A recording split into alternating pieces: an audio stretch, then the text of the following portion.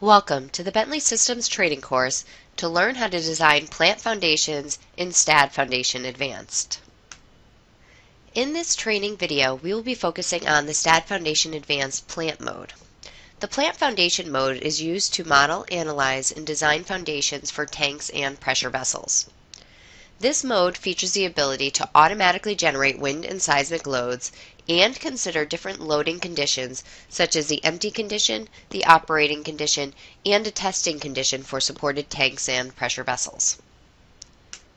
Over the next series of videos, we will show you the complete workflow for designing vertical vessel foundations and drilled pier foundations in the STAAD Foundation Advanced plant mode. We will now begin by launching STAAD Foundation Advanced from your desktop icon.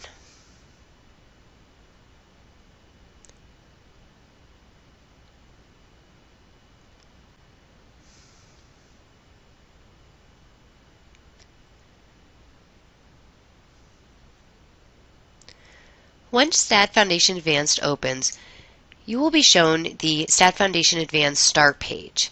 And if I expand this area, we can see the modes that we can enter. We can enter our general mode, which is used to design a full foundation plan that might include mat foundations, isolated footings, combined foundations, or pile cap foundations. We could enter the plant mode, which is where we'll be spending our time today, or the toolkit mode. We'll go ahead and enter the plant foundation mode, which is used to design your vertical vessels or your drilled and driven piers.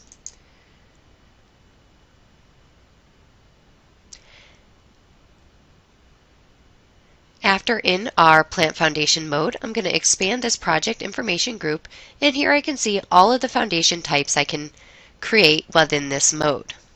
Now before we create any new foundation types, we're going to go ahead and save our model. So we'll go up to our ribbon, and in the Home tab, we'll click Save As. We'll just call this Plant. We'll save it to our desktop for today, and then we'll click Save. In this video, you will learn the complete workflow for designing vertical vessel foundations in STAAD Foundation Advanced. This will include the process of defining the vessel geometry, entering the loading information, specifying the design parameters, and then finally designing the vertical vessel foundation. In the plant foundation mode, the design may be a trial and error process, meaning that after you design your vessel, you may have to go back and edit your vessel geometry if any code checks or standards are not passing, and then we'll show you how to review your finalized design and schedule drawings. In this video, we will show you how to create a vertical vessel foundation. In order to do that, our first step is to go over to our main navigator pane in the plant foundation mode and click on the Create Vertical Vessel Foundation link. Once we enter this area, we'll be immediately sent to the Data Input Wizard, which is basically a series of dialogues designed to help walk you through the process of modeling your vertical vessel foundation, including setting up all your geometry, loading, and design parameters. The first thing we need to enter is our vertical vessel job information. We're going to select our unit system for English for this training and the design code of US. We're going to enter a code version of the ACI 31811. After we enter all of our information on this page, we're just going to click Next, which will basically just walk us through this entire process. On the next page, we're going to be asked to enter the geometry information for this foundation. We're going to enter our unit system as inches, and then we're going to select our foundation type. Now, STAAD Foundation Advanced can design octagonal foundations or square foundations, and then they can either be soil supported or pile cap foundations for vertical vessels. We're going to select an octagonal foundation, and it's going to be soil supported. Then we need to enter our geometry for our actual foundation. So we're going to enter all of this information here, and if you refer to the left-hand side of this page in the Data Input Wizard, we can see what all these variables mean, which might assist you in entering the correct geometry information. For our effective diameter, we're going to enter 60 inches, and our effective height is going to be 360 inches. Our pedestal geometry, we're going to start with 84 inches and a thickness of 36 inches. Our bottom of footing elevation will be 126 inches. Next, we're going to enter our footing geometry. For our diameter, we'll enter a minimum of 108 inches with a maximum of 190. Our footing dimension increment, we'll leave that set to the default of 1.992. And then our height for our minimum, we'll do 30 inches and a maximum of 54. The depth to the water table will be 240 inches and a soil depth of 12 inches. Once we've entered all of our geometry information, we're ready to move on to our anchor bolt geometry. And to do that, we'll just click on this next button. To enter our anchor bolt geometry, we'll first specify our unit. We're going to go ahead and select inches. Our bolt circle diameter will be 72 inches.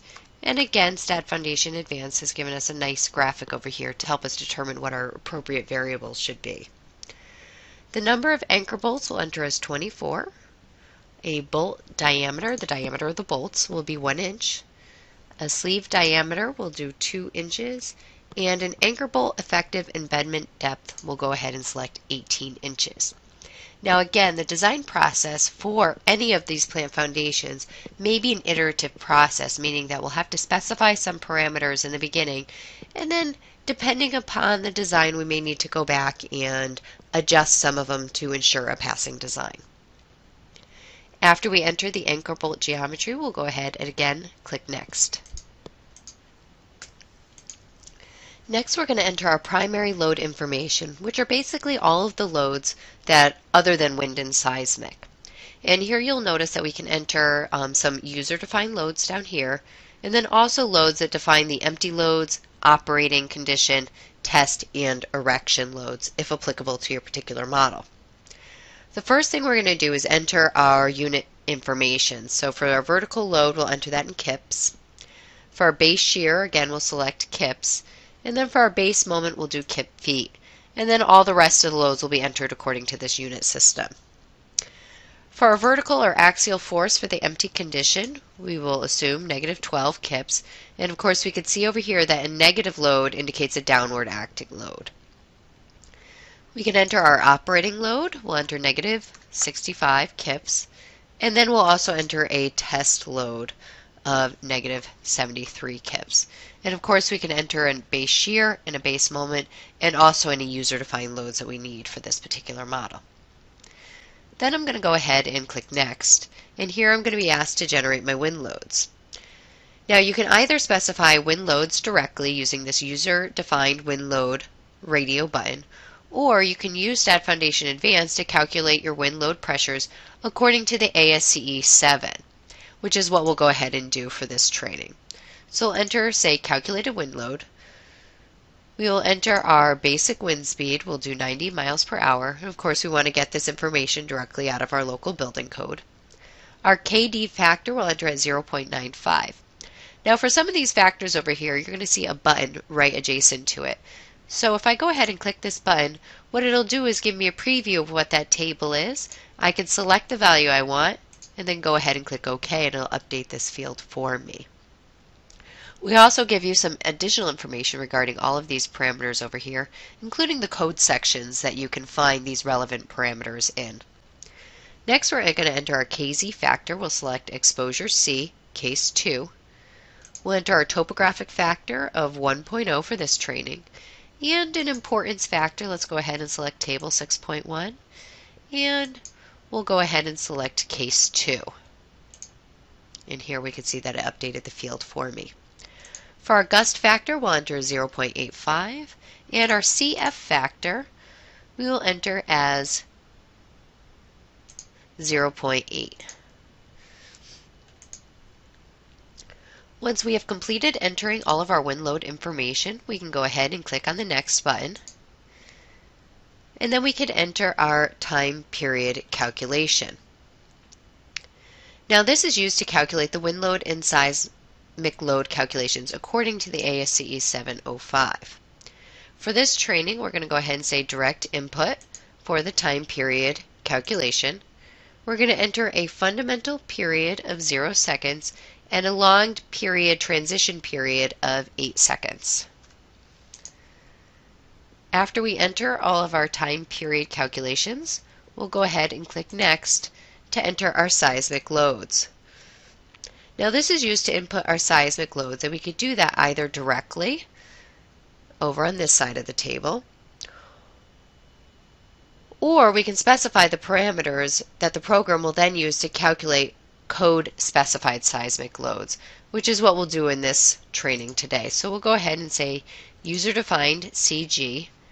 This turns this side of the dialog active for us, and we can enter our center of gravity from the vessel bottom. We'll enter that as 200 inches.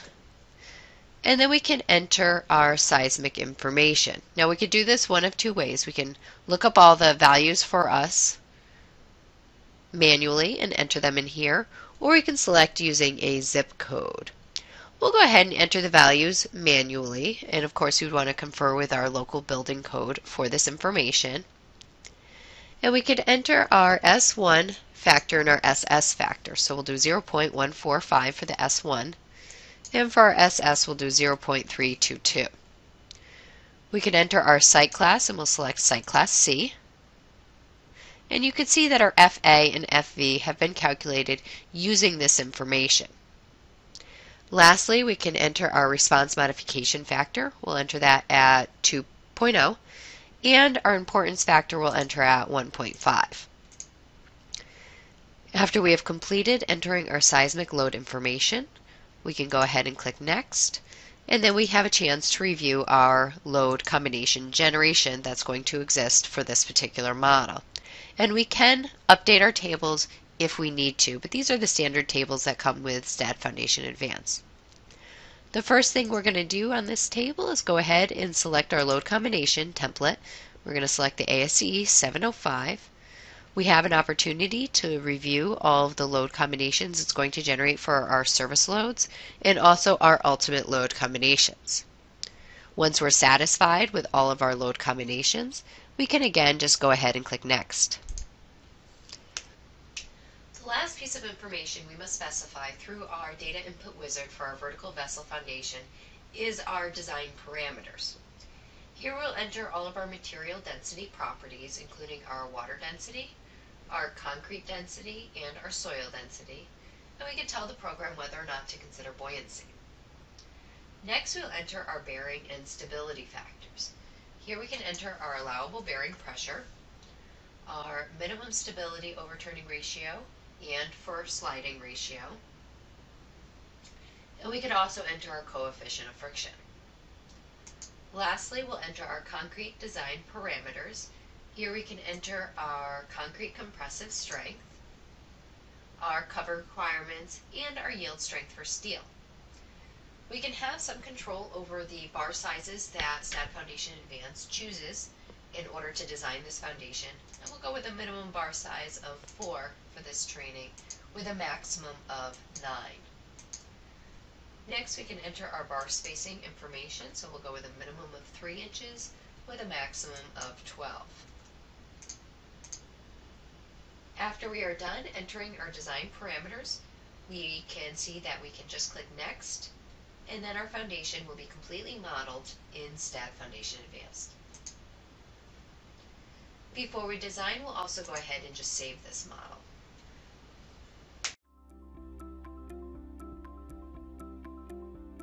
If you found this video helpful, please give it a like. If you want to see more such series, consider subscribing to our channel. Thank you, and see you next time.